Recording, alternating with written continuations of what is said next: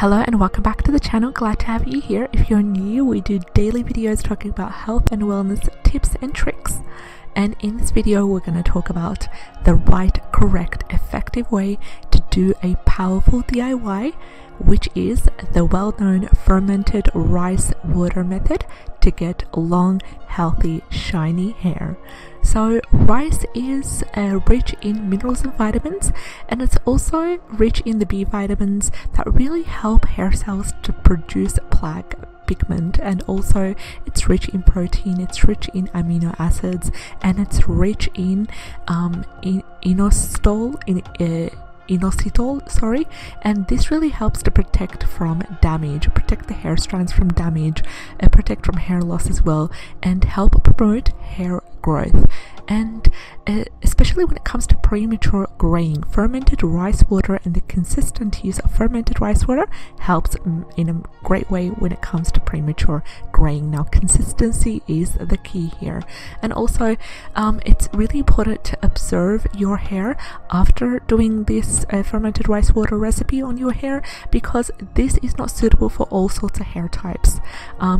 There's people who have seen major developments and major amazing transformations with their hair, and there is a small number of people who have noticed that it's not suitable for their hair because it causes more breakage, and there becomes a bit of a problem with the whole weakness of the strand and so forth. But the majority of people who've tried the rice water method, the fermented type, see amazing results, and I hope that you are one of them. So for fermentation, why do we ferment the rice water? Now, there's been so much recipes out there where they simply just use the rice water method and it works well for them, but in order to boost this recipe even more, we're going to go and ferment the rice water. And fermentation, basically, it lowers the pH of the liquid, and this is really simple and similar to the hair's own pH level, and it will be much more easily notified and identified by the hair, and it will also be on the lower side, so it's slightly acidic. So as a result,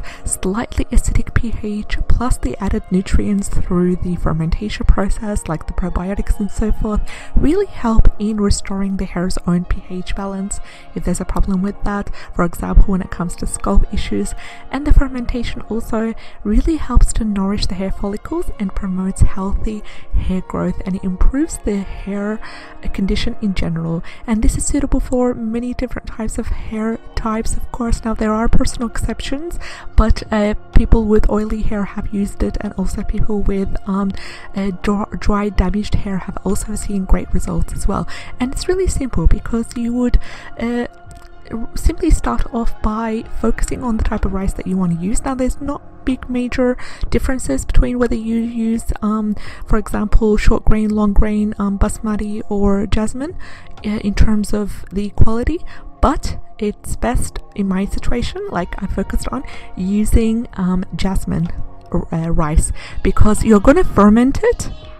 You're going to ferment the rice, so there will be the smell of the fermentation. So with jasmine rice, I found that it actually produces the less stinkiest. So unfortunately, with the fermentation method, it will smell not quite strong as other recipes, DIY hair recipes, but there is an aroma attached with it. So if you use jasmine rice, in most cases, it will smell much more lighter, and there's not that stink associated with, for example, if you use long grain or you use basmati rice. So you start off by rinsing 1 cup of rice. You rinse it with clean water, and then you basically use 1 cup of rice to 1.5 cups of water, and better to use filtered water if you can, in order to remove to soak the rice. So first of all, you rinse the rice with clean water, and then you place the rice in a bowl, you pour it with water, and you use 1 cup of rice to 1.5 cups of filtered water. You let the rice soak for 30 minutes, and you swirl it around and lightly knead it until the water turns cloudy. And you know that cloudiness associated with the rice water, that's what you want to get. You want to continue swirling around, leave it for 30 minutes, and then go back to it and swirl it around even more. It will just take you a couple of minutes, just do so. And then you would need to strain out the rice water into a clean bowl and then leave the rice water at room temperature for a day or two until it turns slightly sour and starts to ferment. So that way you would simply place it in a spray bottle, and you would need to spray that on your hair, and it would be best if you make a large quantity of it in order to use it every 1 day, every 2 days, for example, and stay consistent with that. Make sure you use it every single day, spraying it in the spray bottle. You can store the rest in the fridge, and it would really help as well. So what you've allowed here, you've allowed for the fermentation process to take place, and you've really nourished your hair by providing the best minerals and vitamin B soluble vitamins that really help in hair growth as well. So we've come towards the end of our recipe. If you enjoyed today's video, please like, subscribe and share. I'd love to have you on board. Take care and have a great day. Bye bye.